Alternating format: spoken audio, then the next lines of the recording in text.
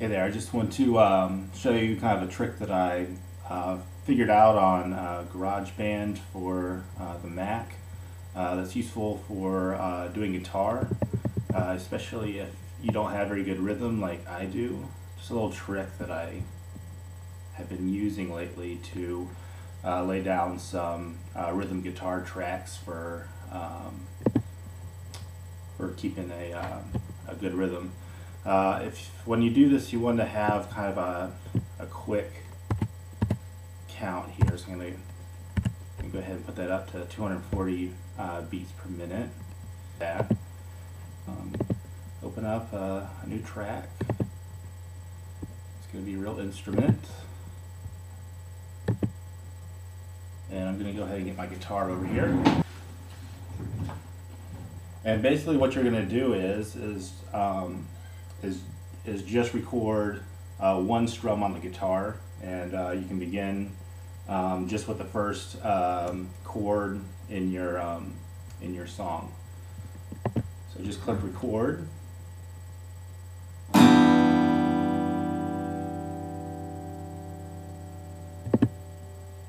Right?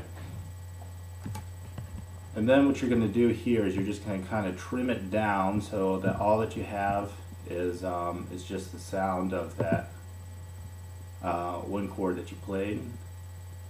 And I found it's best to do it by time and just trim it right to the very beginning of the chord.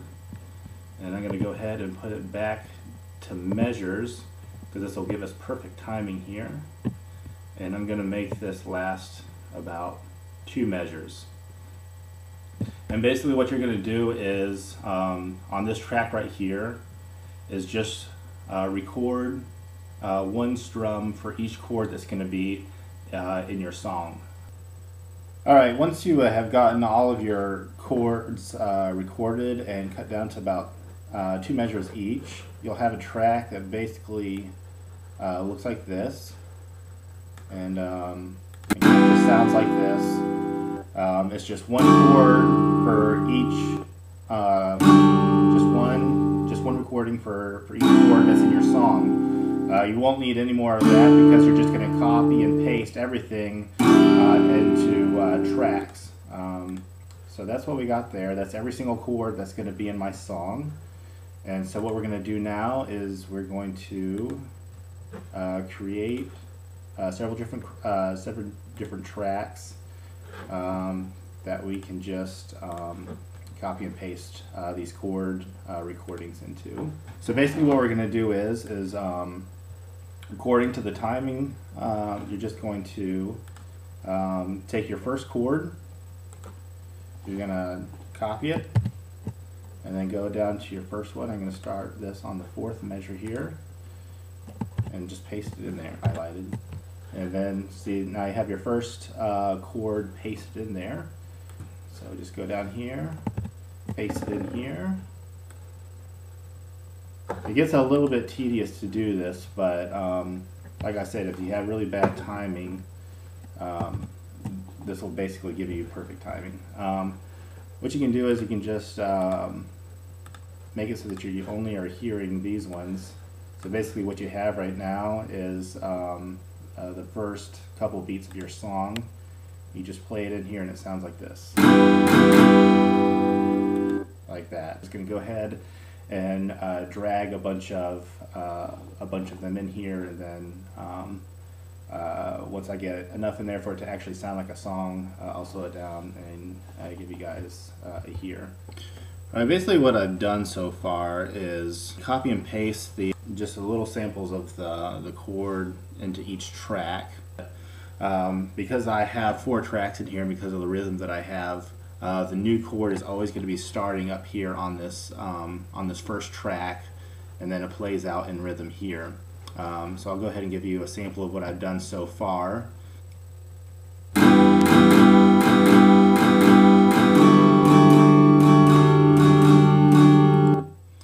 Stop it there, and as you can see, this right here is the last chord that played, and we're about to go into transition to the new chord, which is the 4th chord in the sequence, which I have right here. So I'm just going to go ahead and copy that. So we're going to go one more beat here. Going to highlight that one. Go ahead and paste it in there. I'm going to go ahead one more beat. Copy this one here. Go 2 beats. Copy it in there. And then finish it out right here. So if I go back and play it, you'll be able to hear the new chord that's been added in there.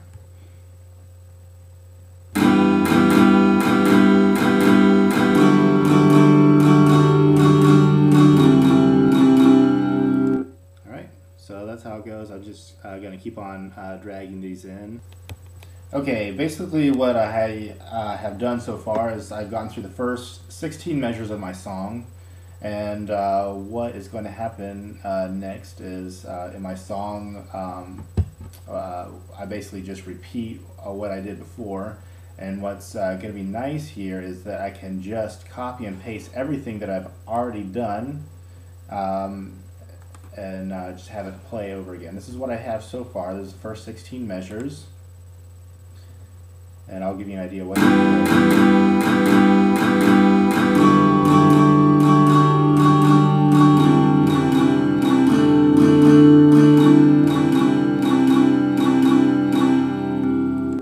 Alright, and at this point we're just going to start the whole thing over again. So I'm just going to select this whole thing here, like so. I'm going to copy that. And then just go in right here, and this is going to allow me to simply just paste the whole thing that I've already done before, and it'll just take care of about 15 minutes worth of work, and just paste it right in. And so basically what we'll have is the entire thing starting.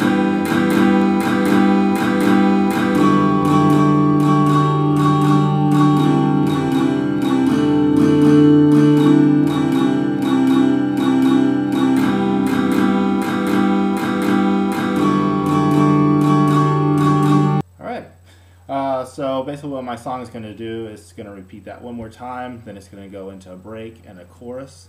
I'm going to go ahead and drag all that in, and once we get there to the end of the song, we'll do a little bit of mixing on the tracks and make it sound a little bit less robotic and more natural. And basically what you have now is your song with perfect rhythm.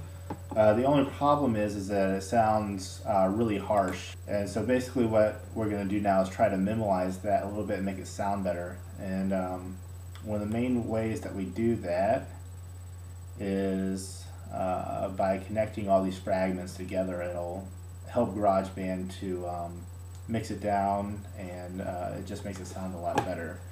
So there we go. So we're just going to join all of these together. And it'll take GarageBand a little bit to create that mix down. But we're going to do that with each of the tracks, and I think as you'll see, it's going to make it sound a whole lot better. Alright, and now that I have all those tracks joined together already, it's starting to sound a little bit better.